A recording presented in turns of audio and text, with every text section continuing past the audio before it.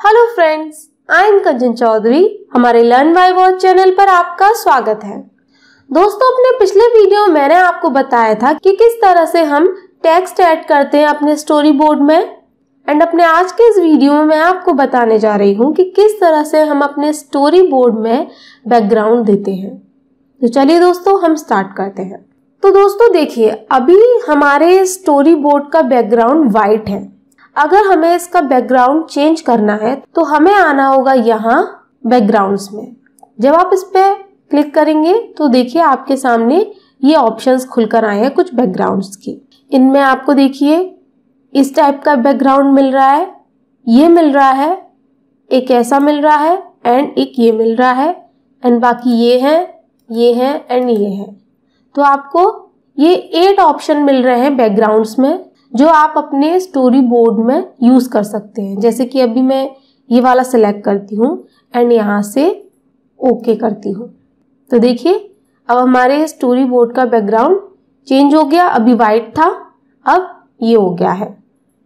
And देखिए जब आप इसमें दोबारा जाएंगे बैकग्राउंड्स में तो आप यहाँ से अपने बैकग्राउंड को सॉफ्ट विनियट और हार्ड विनियट में रख सकते हैं। जैसे कि सॉफ्ट में मैं रखती हूँ एंड ओके करती हूँ तो आप देखिए ये इस तरीके से हो जाएगा। एंड अगर मैं हार्ड को सिलेक्ट करती हूँ तो देखिए इस तरीके से।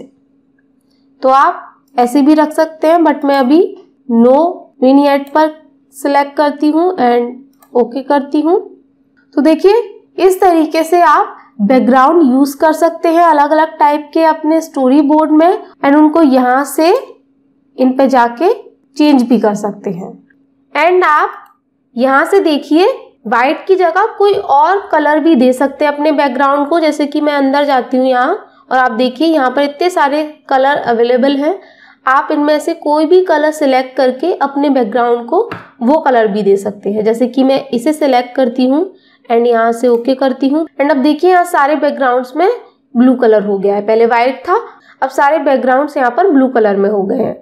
तो इस तरीके से अगर आपको व्हाइट नहीं रखना है, कोई और कलर रखना है तो आप यहाँ से वो चेंज कर सकते हैं। तो मैं अभी व्हाइट ही कर देती हूँ एंड ओके करती हूँ। तो दोस्तों आज के लिए इस वीडियो में इतना ही। अब मिलूंगी आपसे अपने अगले वीडियो में जहां पर मैं आपको बताऊंगी कि किस तरीके से हम चार्ट्स ऐड करते हैं वीडियोस्क्राइब के स्टोरी बोर्ड में। तो मिलती हूँ आपसे अपने अगले वीडियो में, तब तक के लिए थैंक यू।